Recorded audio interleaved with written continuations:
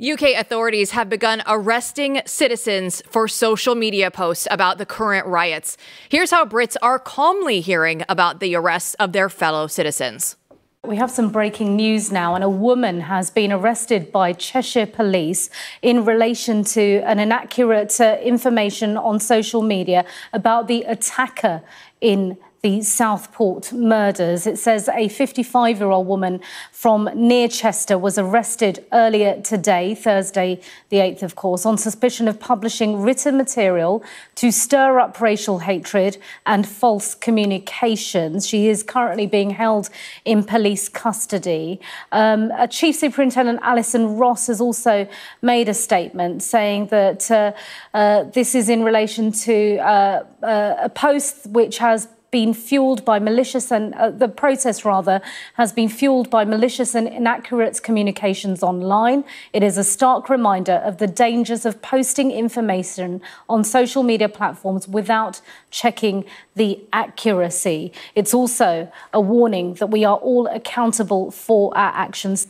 This is moving so quickly. We discussed the possibility of this just yesterday with Father Calvin Robinson and Matthew Marsden. And now there's a new report in return on Blaze Media's website about how the UK dug up a COVID-era disinformation agency to crack down on citizens posting about the current riots. So here to discuss with us is Peter Gietl, managing editor for Return. And Peter, I mean, you've been over there, you know what is happening. So can you set up what the story is happening, just every single moment all the twists and turns that keep going? Yeah, absolutely, Joel. I mean, this story has me riled up. I used to live in London. I really love England. I had an amazing time. I have a lot of friends there.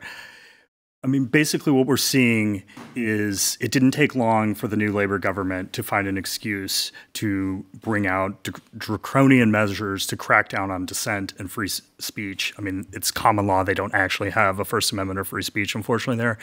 And they dug up this misinformation board, and they're using it to go after people even just sharing video of riots or any mild dissent, especially around immigration.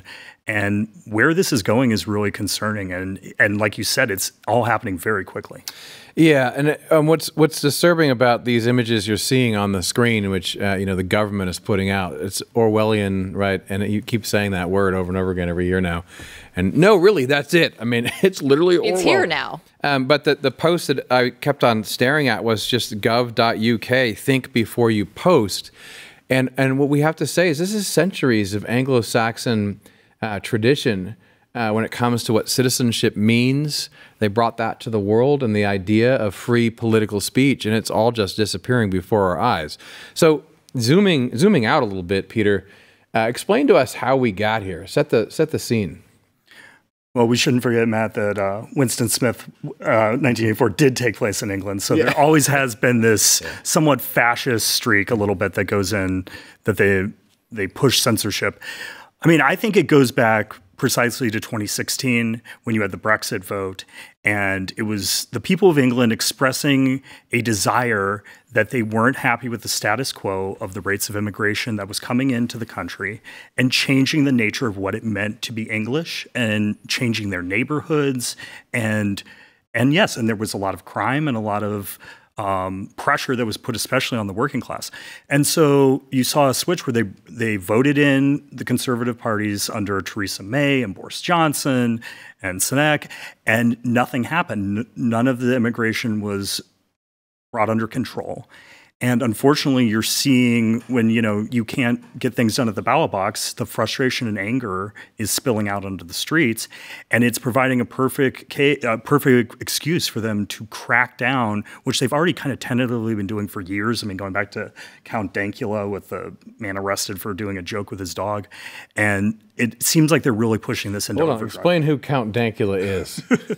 Some people may not know. He was a Scottish YouTuber who made a silly joke with his pug about, and then he was put in prison for this.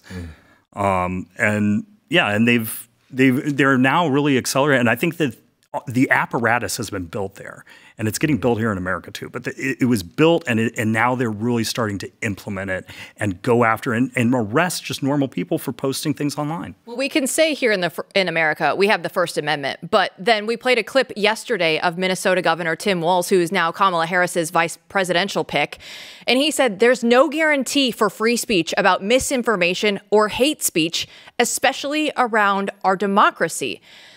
We see it happening in the UK right now. How long is it until it makes its way over the pond? Well, it's moving fast. We'll talk about that in a little bit. But I mean, what do you think? Right now, you see, like, how far behind would you say we are? As you said, they not only built their infrastructure, they're using it every day on their own citizens. What's scary about the riots is they've pushed the go button, clearly. Right. But how far behind are we, do you think?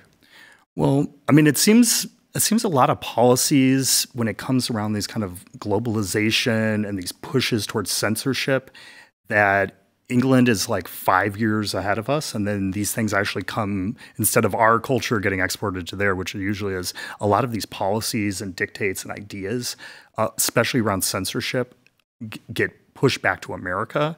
So I think it's right around the corner that they may start adopting, especially if there's a different regime that takes over under Harris, that they would start adopting some of these techniques and tactics.